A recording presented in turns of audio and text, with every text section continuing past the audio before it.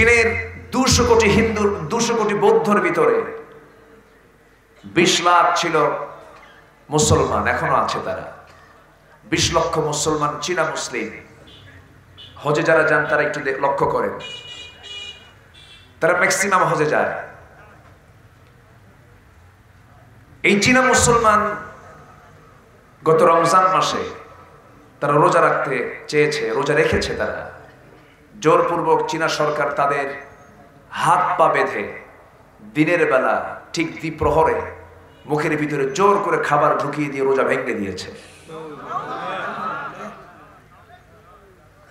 যে সমস্ত চীনা নারীরা, মুসলিমা নারীরা হেজাব, নেকাব, বোরকা এবং নেকাব যারা পড়েছিলেন, তাদের মুখ থেকে নেকাব টেনে ছিঁড়ে, বোরকা টেনে ছিঁড়ে তাদেরকে উলঙ্গ করে দিয়েছে।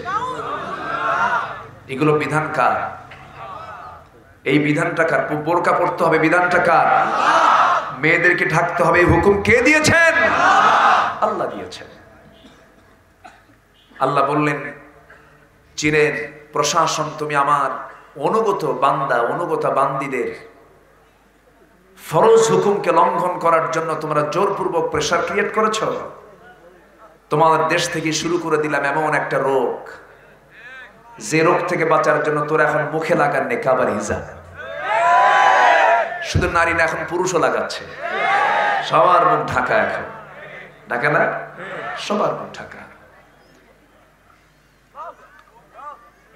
যে আশ্চর্য হবেন, ওই উইঘুর এলাকায়, যে এলাকায় মুসলমানরা বসবাস করে, সে এলাকার ম্যাক্সিমাম কোন মুসলমানের ভিতরে এই করোনা ভাইরাস অ্যাটাক করে নাই।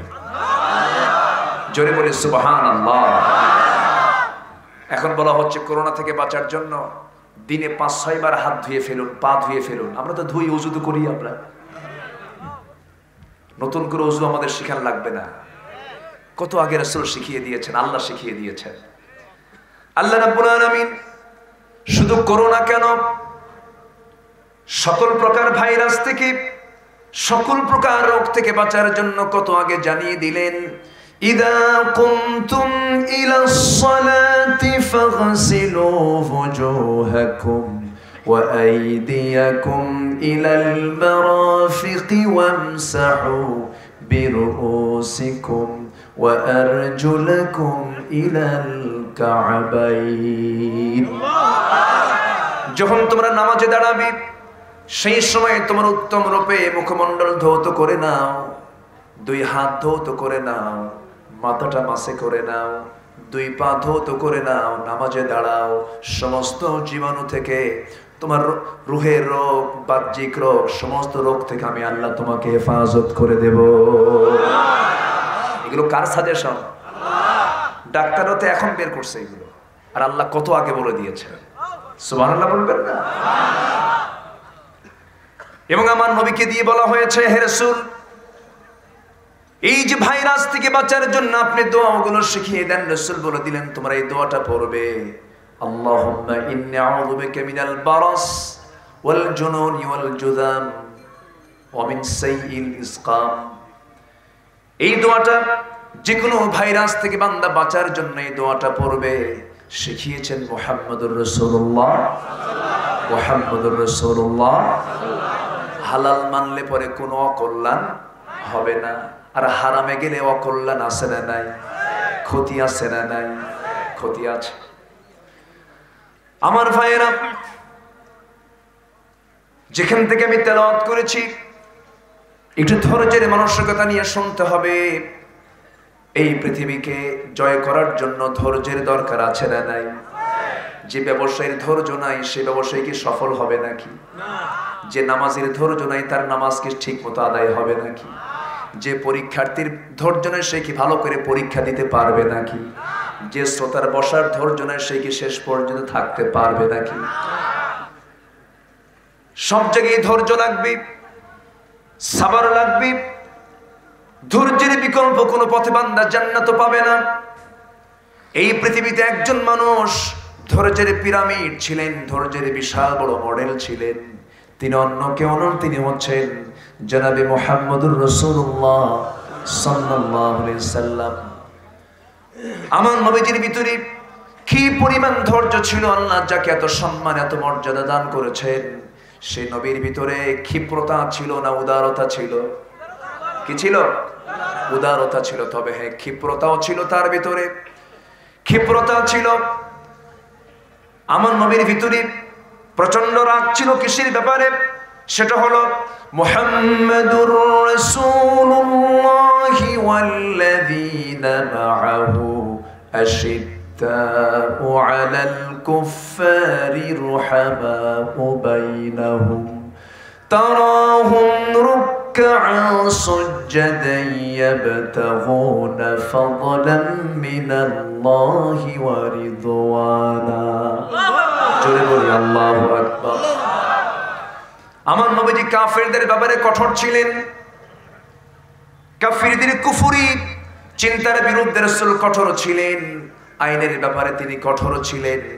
আইনের বিচারে যখন আইনের চেয়ারে যখন বসতেন, তখন তিনি নরম ছিলেন না কঠোর ছিলেন? নরম ছিলেন না কঠোর ছিলেন? এটাও কিন্তু ধৈর্য। এটাও কি ধৈর্য? টিকে থাকাটা হলো ধৈর্যের বিষয়। চোখ রাঙানো দেখি, হুমকি ধামকি দেখি বিচারকদের উচিত নয় বিচারকে প্রশ্নবিদ্ধ করা। আমার দেশে এমন প্রশ্নবিদ্ধ আছে না নাই? আসতে বলবেন না, আছে না নাই? আছে।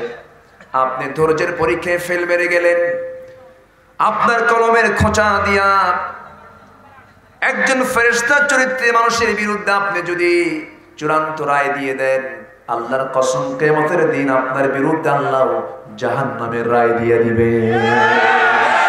ঠিক কি না? টিকে থাকতে হবে আল্লাহর পথে। আমার নবীজির শেষ জীবনে নবীজির মুখ বড় দাড়ি ছিল, মোটে 19টা দাড়ি তার পেকে ছিল। তার দাড়ি যখন পাকতেছিল, রাসূলকে বলা হলো, ইয়া রাসূলুল্লাহ, আপনার দাড়িগুলো তো পাকতেছে, আপনি তো বুড়ো হয়ে গেলেন। আমার নবীজি সেই সময় বলছেন, ও সাহাবীরা, আমাকে একটা আয়াত আমাকে বুড়ো বানিয়ে দিয়েছে, সেই আয়াতটা আমি রাসূল আমাকে বুড়া বানাইয়া দিয়েছে। অর্থাৎ ধৈর্য যার মধ্যে থাকবে সে সব কিছু করতে পারবে। সুবহানাল্লাহ বলে। আমার আলোচনায় কি কষ্ট হচ্ছে আপনাদের? হ্যাঁ, সারা রাত? হ্যাঁ, বলেছেন অনেকে। দেখা যাক, আপনি যদি থাকেন আমার আপত্তি কোথায়? জোরে বলি ইনশাআল্লাহ। মুখ দেখবেন, তাহলে এগুলো সরান। আমিও তো দেখতে পাচ্ছি না অনেককে। কি করি এখন বলেন তো? এই যে ক্যামেরাম্যানদের দোষ। কি করা? দেখি আমি একটু চেষ্টা করি তো।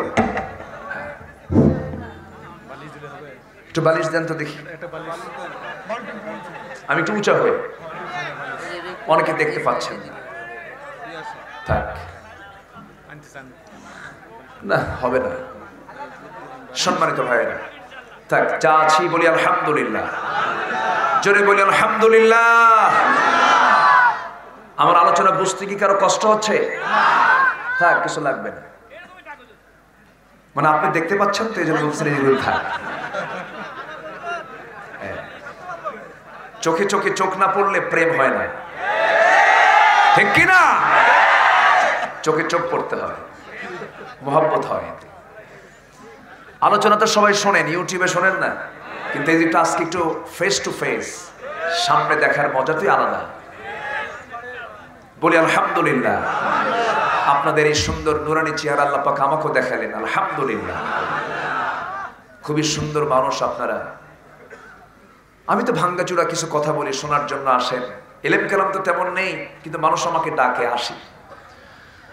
ওই যে ছোটবেলায় আব্বার সঙ্গে যেতাম বাজারে, কাঁচা বাজারে দেখতাম আগে তো দাড়ি পাল্লা দিয়ে মাপা হতো।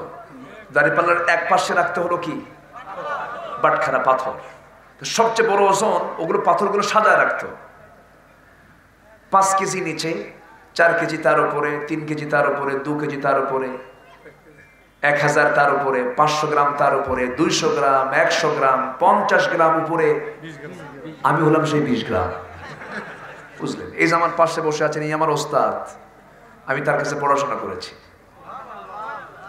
আমি ছোট্ট যখন আমি ক্লাস 4-এ পড়ি, 4-5-এ পড়ি, তখন আমি ওনার কাছে আমি পড়েছি।